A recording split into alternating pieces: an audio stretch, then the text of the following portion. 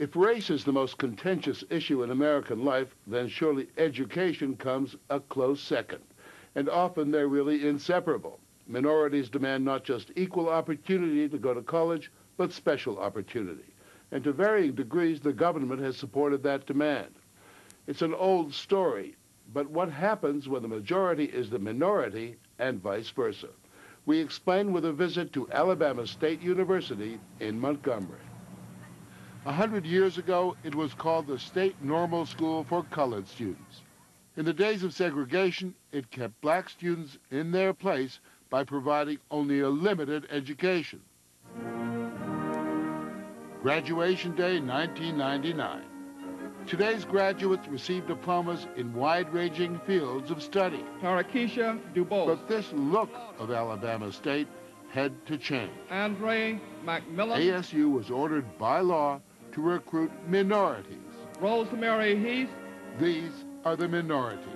Douglas Kirk. In 1995, a federal judge ordered the state of Alabama to pay $1 million a year for 10 years to fund scholarships just for white students.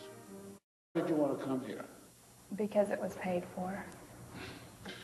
Do you think, any of you think it's unfair? I do. Very. I think that it's definitely unfair that we're here based on the fact that we're white, and we're given money to be here because we're white. However, I wasn't going to pass up the chance to have a free education. I'm not stupid. I just don't think it's fair.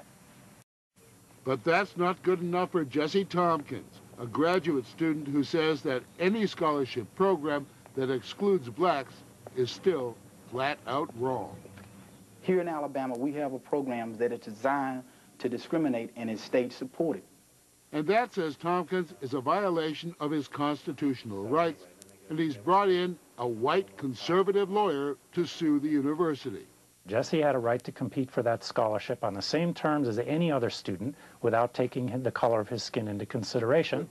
The lawyer, Terry Pell, a former official of the Reagan administration, is senior counsel for the Center for Individual Rights, the CIR, a conservative foundation. The only way to put race behind us is, in fact, to put race behind us. If you think the president of the NAACP Legal Defense Fund, Elaine Jones, would agree with that statement, you'd be wrong. I believe that the Center for Individual Rights has an agenda.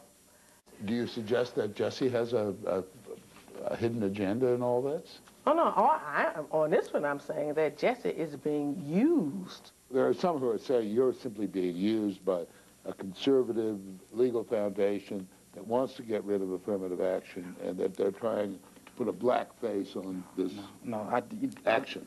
That's outrageous. I am the one that went to CR in order to get help because no other group would help me. The NAACP said, no, we can't help. And wouldn't help. I think it's the height of hypocrisy to start questioning our motives when these traditional civil rights organizations were unwilling to represent Jessie in a case challenging a racial preference which clearly harms blacks.